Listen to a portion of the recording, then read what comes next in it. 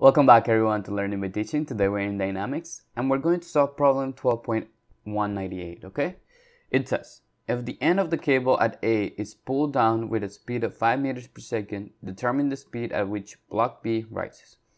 So what we're having here is a pulley system and a person is pulling our rope at the end A at 5 meters per second, right? And what we're trying to determine is how this block B is rising, okay? So in order to solve these problems, what we're going to do is that we are going to create datum lines. And what datum lines are is basically we're defining kind of like our 0 point. That's how I like to think about it. So let me zoom in a little bit more so we see it a little bit better. And I'm deciding to create datum lines exactly at these pulley systems, at the end of these pulley systems, and you guys will see really soon why it's the reason for that. Okay, so those datum lines are going to help me decide how long this cable is. So that's our overall goal.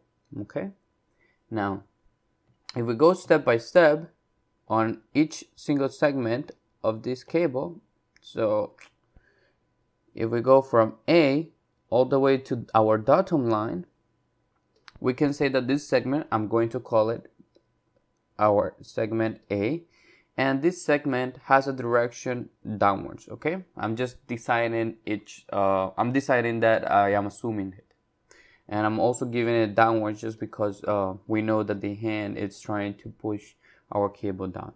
Now, at the end of our segment A, we have this part of the cord that is always going to be this size.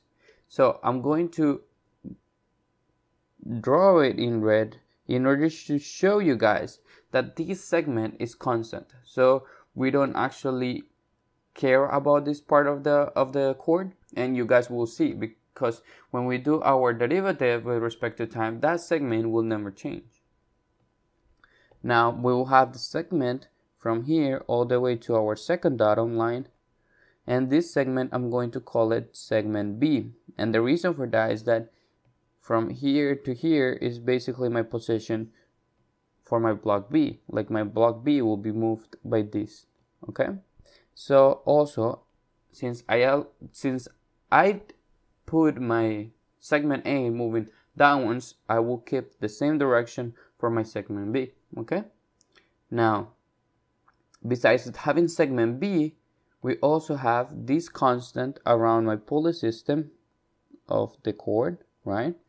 And then after that, I have these two segments that I'm going to put it in a darker blue from here to here that are not constant.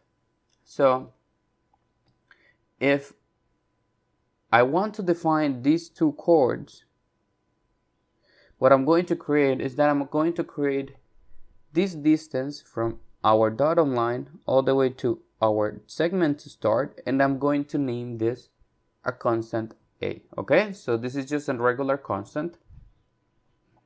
And now that we have this, what we can do is that we can define what is the total length of this cord. So if we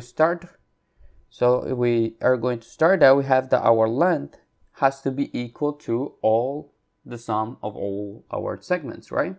So if we start from here, we got segment 8, so we write that down. We got segment 8 plus, then this constant, we don't care about it. Then we have segment B, so we'll have our segment B plus, we have these two segments that can also vary.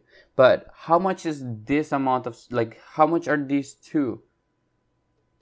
So now that we have our constant A, we can say, okay, these two segments are always going to be our segment B minus our constant A. So we'll have 2 times our segment B minus our constant A, right? So basically what I'm saying is that this red laser point is equal to segment B minus this constant A.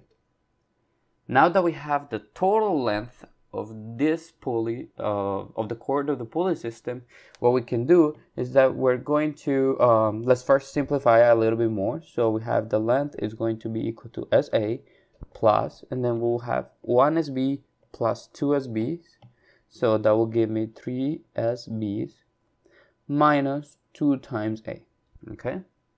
So now that we have it simplified, we're going to take the time derivative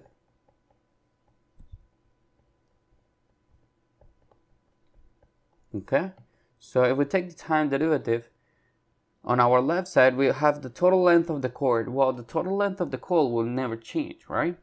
We won't make it like longer or we won't make it shorter because we are assuming that this cord is unstretchable, okay? It's not flexible. So we're going to have that on our left side will be equal to 0.